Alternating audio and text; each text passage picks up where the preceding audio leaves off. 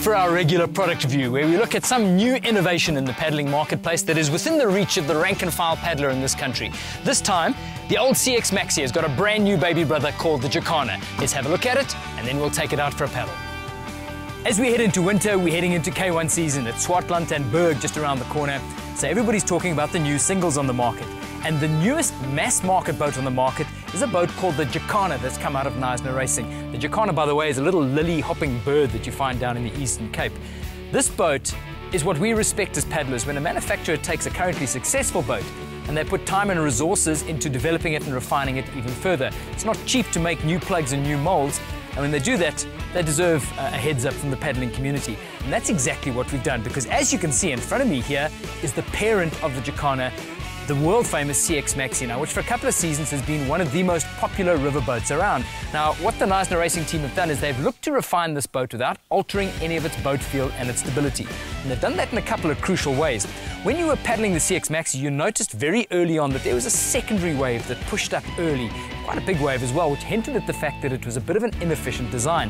One of the things that they've done with the new Jacana, they've gone and slimmed away part of the front of the nose, which you'll see straight away in the secondary wave, and it also hints at the fact that this boat is going to be far sleeker in the water and far more performance orientated. And they've done the same thing at the back of the boat.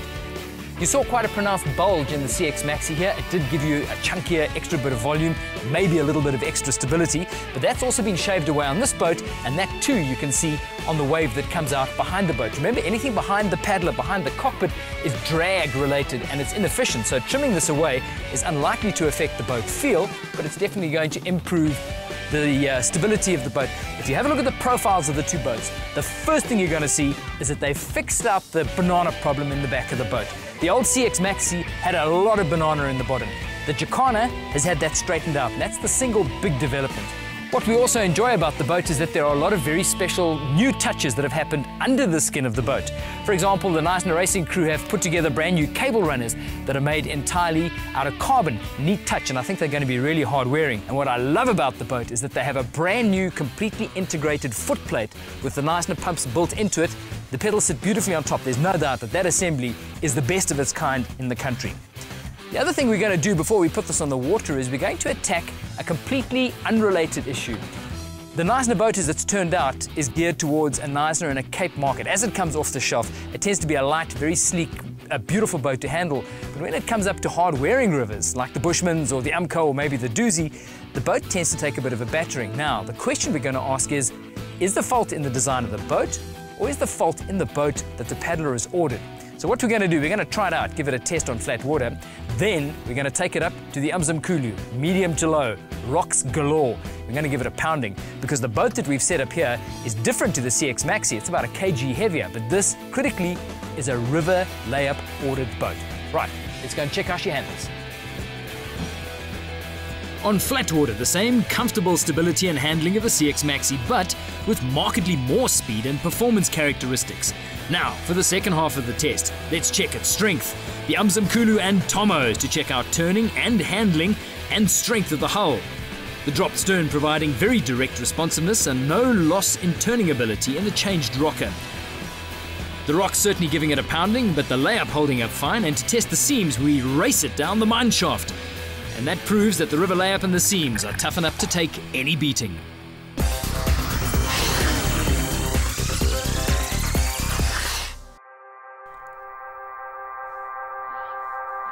It doesn't happen that often, so when a totally new multi-day race surfaces on the calendar, it tends to create quite a buzz, and that's exactly what the Green Kalahari Canoe Marathon did this year. With the strong backing of the Northern Cape government, the race lured some big names with a prize pot of 270,000 rand. Sitting at the tail end of the river season and being brand new, it was always going to attract a small field of adventurous explorers keen to take part, and they were all on the start line for the briefing ahead of day 1 of 3. I think today will be quite a tricky race. The thing there is like that, we just listen to the briefing now. There's quite a few channels you have to look at. Also the river is not so full, so I think it's more of choosing the good lines and making sure that you don't get stuck on the rocks. Day 1 of the 3-dayers started in Uppington, 34 kilometers to the overnight stop at Oranje Rus, as the fancy paddlers got ready to set off into the unknown. Abby and I are so excited. We're just so happy to be here. It's very daunting not knowing what we're going into. Some serious crews on the water. Thulani Mbanjwa and Sponelo Zondi. Lance King teaming up with Heinrich Schlomps, and Pierre-Andre Rabi in the boat with Gavin White. The Orange River running pretty low. The water release was just behind them, it turns out. Hasn't this been the story of the summer? 24 boats on the start line in the end, every one of them a pioneer in their own right.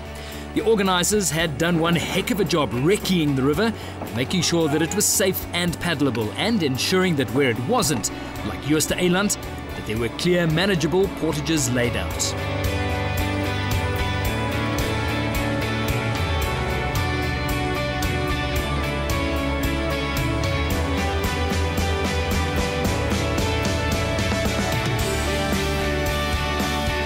From this classic chopper shot, you get an idea of how low the water was in the usually mighty Orange for this inaugural race. But still, there was plenty of breakneck racing going on at the front, King and Schlomps asserting themselves.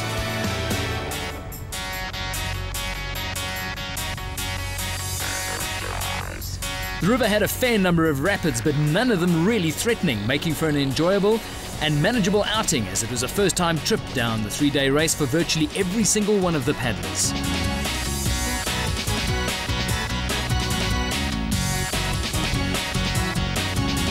Some breathtaking Northern Cape scenery and great fun rapids, being enjoyed by Abby, Adi and Hilary Pitchford.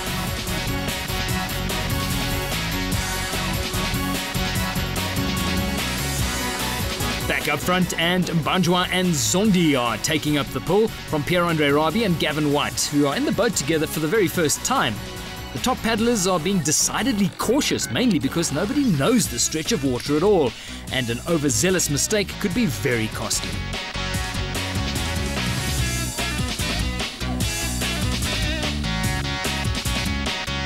Narrowing in on the end of day one, the finish at Oranje Rus. And it's Lance King and Heinrich Schlomps who have the overnight bragging rights.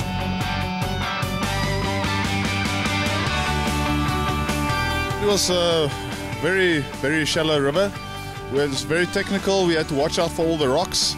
Our glass fiber boats took a lot of strain and a lot of knocks today. Luckily, we managed to take the end sprint and also the hard spot prize, so we're very glad that we're in first place now. Most of the pack remained pretty close together over the 35-kilometre first stage into Oranje Rus, everybody keeping enough energy in hand for the end sprint that inevitably decides the look of the final placing on the leaderboard. Race within a race here, as Abby Adi and Hilary Pitchford are targeting a top 8 overall. They're the only women's boat in the race and racing against the men. We'll be back to enjoy day 2 and day 3 of the Green Kalahari Canoe Marathon later in the show. The finish at Oranje Rus and a welcome sight for the paddlers. Lance King and Heinrich Schlomps leading home the leaders. Hilary Pitchford and Abby Adi on target for their top 8. Hank McGregor of Durban hit the headlines by winning his second World Marathon Champs title last year. We spent some time with Hank to get inside the head of the new World K1 champion. This being the first time that I've actually paddled the boat, all the paddles. I swore when I crossed the line I'd made a promise to Kayak Centre that I'd never use the craft again. And it was quite a strange feeling to actually pick it up and to get back in the water and to paddle, take 1 or 2 strokes. I just remembered World Champs like it was yesterday. I remember the pain that I went through the last time when I was paddling it. You know, it was a tough race, and for me it was probably one of my greatest, if not my greatest, achievement in paddling. You know, so for me it's just memories that it's like almost overwhelming. You know, like it's just something that when you sit the seats exactly where you should have it, the paddle length, everything just seems so right. You know, so there's a lot of memories that come across, but yeah, I can't help but smile about it. Look, for me, the best achievement that I could have got was to win a world title.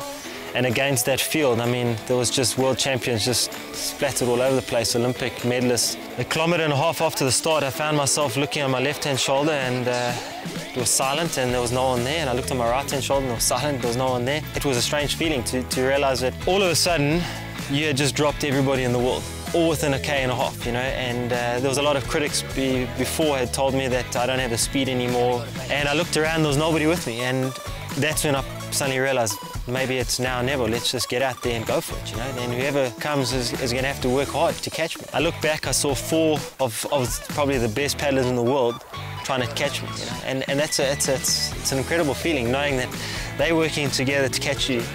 And after 10, 15 minutes, they were just starting to disappear. And every turn I went around, I could see they were getting further and further back.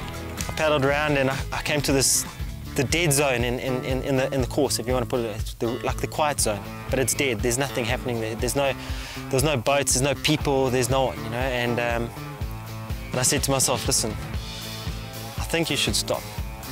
And everything told me not to. But at the same time, I said, you're still okay. You're still confident. You're still feeling good. You're not tired. But you've got to now make a decision. You've got an hour left to go, probably in the race. And I realised, okay, this is it, you know. And I knew as I came through, I had practiced, I'd counted my strokes before. So I started counting down 40, 39.